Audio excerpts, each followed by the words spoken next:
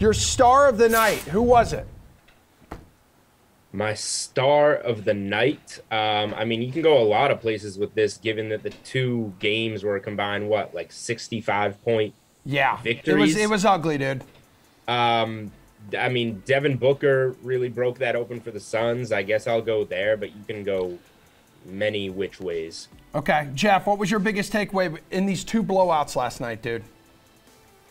Yeah, definitely two surprising results, especially considering the fact that both Dallas and Philly were coming off back-to-back impressive wins at home. You know, some people say that playoff series don't really begin until a home team loses, but these were two pretty pathetic performances, and they don't really inspire much confidence that the Mavs or Sixers can bounce back at home in Game 6. My main takeaway from this one was that coming into the playoffs, I was concerned about Miami's lack of high-end scoring talent. They didn't have a guy who you absolutely knew could get them 30-plus when it mattered. All respect to Jimmy Butler. He's just not that guy on the offensive side of the ball. However, that's not going to be a problem if 7 guys hit double digits in one game. Philly only had 3 players in double digits. None of them scored more than 17. Pathetic performance for them. I think both of these series could be over because, as we know, it's worth noting that teams who win Game 5 of a 7-game series that's tied up 2-2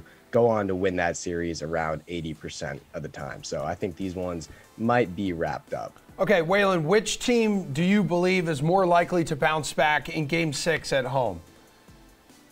I think it has to be Philly for me, but I don't feel great about either of these. You know, we saw very similar games in the late window.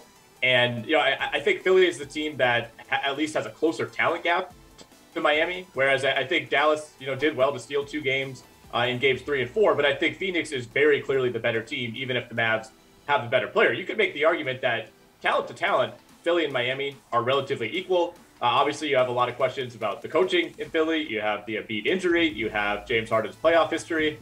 So that maybe makes you lean toward Miami. But in terms of talent, Philly absolutely is not a team that should be losing by 35 points to this Miami team in a pivotal Game 5. So do they have the fortitude, I guess, to bounce back? That's a pretty big question. But in terms of the horses on that team, this should be a much closer series, at least than Game 5 was.